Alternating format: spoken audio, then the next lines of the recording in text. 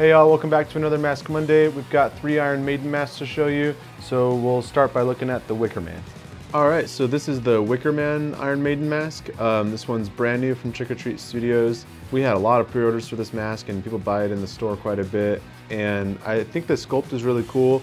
Eric Blubody sculpted this, as well as all the Iron Maiden masks that we'll see today. He's clearly a really big fan, and he does spot on perfect jobs every time. But anyways, as far as the paint job goes, it's a super simple paint job. I think that they just do a black base and then stipple this brown color on top of it. And then the eyes are kind of like mostly white with some red on the outside, so it kind of has that like sunburst effect. Oh, I guess the other really cool thing about the sculpture is like these big like pieces of wicker, or I don't know, whatever material that this would be called, but it clearly looks like a wicker basket. It's a Wicker Man for a reason, but these like things sticking out are pretty fun, and I didn't even notice it like the first time I was looking at it because it's all in the back. Anyways, Eric did an awesome job with the sculpt, and again, this is one of those ones where it's pretty easy to replicate the paint job because it's pretty much just those two colors, black and then stippling the brown on. And so that's always good for mass production, and it came out really well. So let's take a look at an older Iron Maiden mask that we just didn't really have in the store when we did the last Rock and Roll series.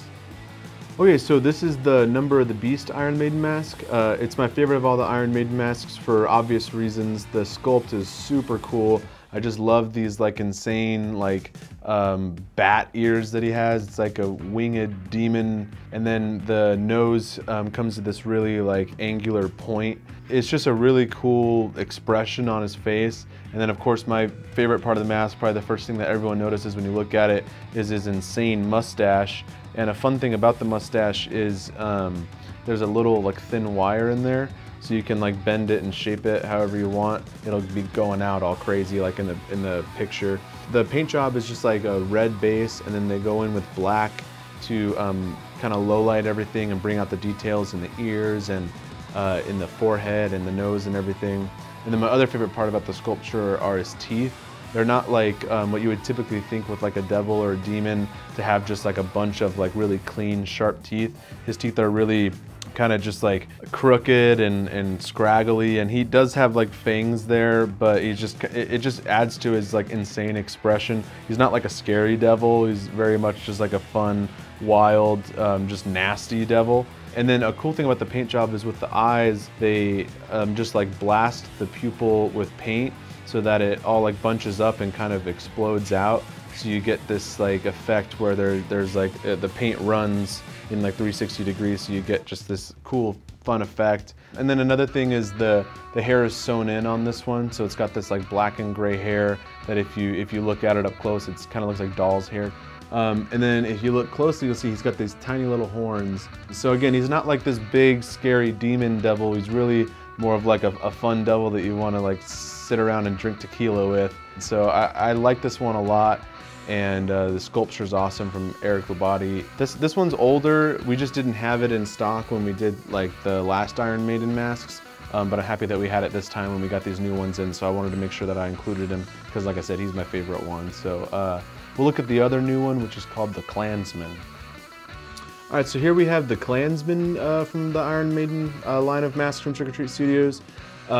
This mask is insanely heavy for some reason. Like every single one of them, I think it has to do with, there's a lot of hair on it for one, and the pulls are, I mean, fairly thick, but I don't know, I think it's just the hair that makes it so heavy. A box of 40 of these things is like almost impossible to lift. But the paint job for this one's really cool. I think they start with a black base and stipple the brown on top, and then the war paint or whatever, the blue, is looks like it's done by hand, and then they have these like blood drips coming down, and there's also some blood in his mouth.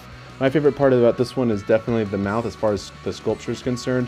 He has this like tongue kind of half sticking out, and the teeth are just like really realistic and nasty looking. His gums are popping out there, and I just like the blood that's kind of in them. The eyes are pretty simple. It's like just like the black base with just little white dots basically. So again, a simple, effective paint job, and just super heavy. I wonder if the hair is sewn in, or yeah, it looks like the hair is sewn in, not glued in. So yeah, it's a really well-made, good production mask. I don't know why it's called the Klansman. I'm not an Iron Maiden fan, so you Iron Maiden fans get in the comments and tell me why he's called the Klansman, because I don't want it to be the only other word I know how to associate with it. All right, that's gonna wrap up this week's Mask Monday. I hope you enjoyed these new Iron Maiden masks.